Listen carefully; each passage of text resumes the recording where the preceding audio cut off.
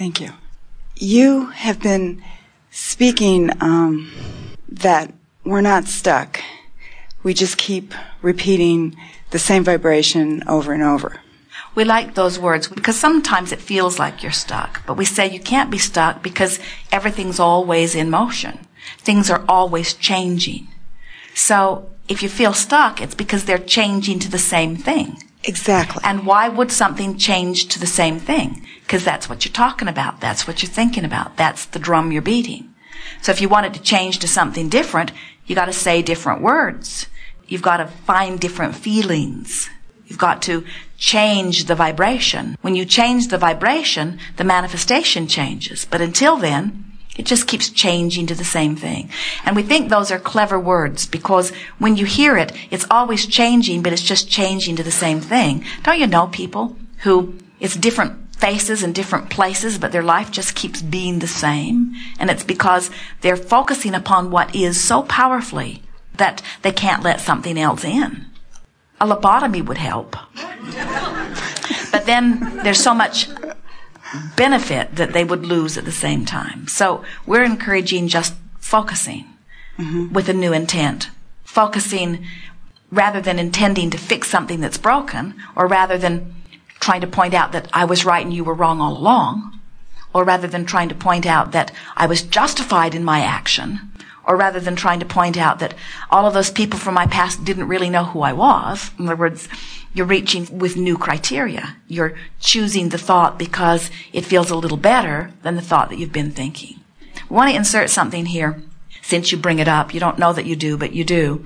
That is really important to understand. When you reach for a thought that feels a little bit better than the thought that you were thinking, and you don't do it because you're trying to get all the way from over here to over here, there's much greater probability that when you get to there, you'll stabilize and then you can get to there. And when you get to there, you'll stabilize and then you can get to there. And when you get to there, you'll stabilize and then you can get to there. What happens with so many is they try to make the jump all the way to there, and because they don't get it, they don't make the jump, then they end up back where they began. Where if you're just taking these incremental steps by paying attention to the way you feel, then things constantly change to new things. I want to share my life with someone. All right, so when you say that part of my life should be bigger, you mean you should have a relationship? Is that what you mean? Now, speak appreciation about your life relative to relationship right where it is. Relative to that relationship that you're looking for, right where it is. I'm deep and open and fun to be with. All of this is doing is inflaming your, in other words, that's what you've been telling the universe for a long time. I shouldn't be alone. I'm better than this. In other words, that's the same thing that's making it change to the same thing over and over again. And you can tell when you start speaking there that it doesn't improve the way you feel, can't you? In other words, didn't that feel familiar and yucky? It's more yearning, right. Got it. So keep reaching for something until you feel it sort of break loose and feel better. I like myself pretty good. And I like knowing that I'm getting ready for something more. And it doesn't have to happen this red-hot minute. I can be patiently impatient as I allow the universe to bring me what's perfect for me. And I'm not even all that sure, really, what is perfect for me. I'm in the process of figuring that out. And I'm happy to figure it out. Doesn't that soothe? So now what you've done is you've taken the subject that felt uncomfortable. You've approached it with a singular intent of thinking about it and feeling better while you think about it. You've managed to think about it and feel better while you thought about it. And now you're in a different vibrational place. So now what we would do is we would stay there and beat the drum of this new, better feeling place to make sure that we've activated it enough that it will stick around for a while. So now we're sort of on that trail. You offer some words about that and see if you can't shore that vibration up. Can you feel the vibration change? It is a different feeling vibration. So now just stay there. It's subtle. You'll get really good at this. You'll get really good at feeling, well, that doesn't feel so good. In other words, we're trying to shine light into those lonely corners so that those lonely corners don't exist, you see.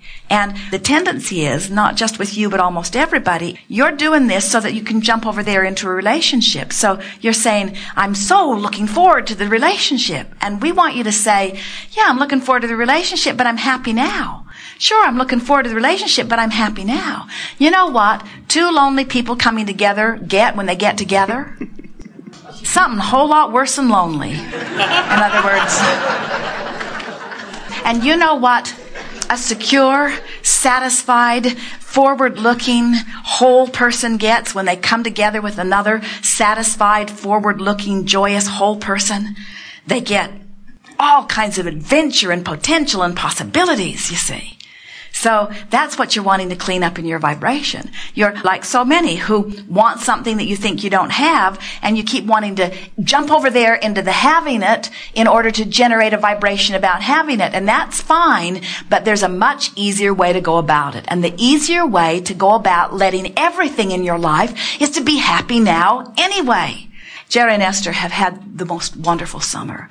They left San Antonio and went to Colorado and spent days in Estes Park, right next to the Rocky Mountain National Forest. And they took walks around Bear Lake, and they had the windows open day and night. It was so delicious. And then they drove over to the West Coast and spent some time in Seattle and took walks along the river, and then spent a week on the Alaskan cruise. And each place that they were, they knew there was someplace else wonderful that they were going.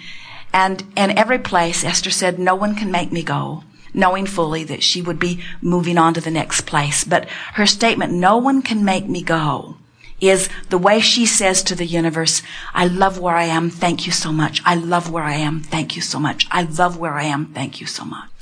And then they went down to California and spent time in San Francisco and right on the ocean. And Esther said, no one can make me go. No one can make me go. Meaning, I love where I am. Thank you so much. And then they went to Malibu and spent several days overlooking the Pacific Ocean. Windows open day and night. I love where I am. No one can make me go. No one can make me go. And then they went to San Diego. No one can make me go. Now Esther's getting very strong in her statement. No one can make me go. Beginning to feel just a little bit of lack mixed in with the vibration because it has been such a glorious summer. And now they're moving into Arizona and into New Mexico and back into Texas. And then Esther said, no one can make me go. And then she said, I love Sedona. And as they drove into Sedona, the light on the mountain more beautiful than they've ever seen it. So cold they had to close the windows at night. And Esther is saying, no one can make me go. No one can make me go. You get in the sense of what in other words, you want to profess to the universe, I'm so in love with what is culminating around me here. Because in that attitude of adoration and appreciation, only more good stuff can come. In other words, only good stuff can come to someone who is so in love with their now. But can you feel the difference? Most people are saying, oh, I'm needy of this, and I'm needy of this, and I'm needy of this, and when I get over there, I'll feel so much better. And what is that attitude doing about their now vibration? Their now vibration, which is letting in or not letting in everything. In other words, you cannot have other than your point of attraction. Your point of attraction is where you are. Your point of attraction is where you are and how you feel. So, you just gotta find a way no matter what the conditions are, no matter what's missing and no matter what's present. You gotta find a way of exaggerating the good stuff and minimizing what doesn't feel good. You gotta find a way of loving where you are so much, not feeling guilty, not feeling lackful, not beating up on yourself, not saying I should have done better, not saying, oh, I'm this many years old, I should be this way, I should have this financial condition, I should have this relationship condition. Baloney. None of that means anything. You're not comparing yourself to anybody else. Who gets to decide who you are? Only you. And your love of where you are now will net you the world. It will bring you all good things. One more question about manifesting. There are times when I just have a thought and it comes to me instantly. Yes. And there are other times when I focus on something, raise my vibration, see it happening, imaging, and it doesn't come to me. And is that because I'm coming from not having it? Well, when you see it and it comes instantly, it means what you see and how you feel and how you vibrate is already there. But when you are working to raise your vibration, right, and it's still not coming, it means there's still something stuck in your craw. And what it always is a keener awareness of what is than an awareness of what's coming. And that's why we really want you all to hear this. It will soothe so much and bring so many things that you've been wanting for so long, so quickly into your experience.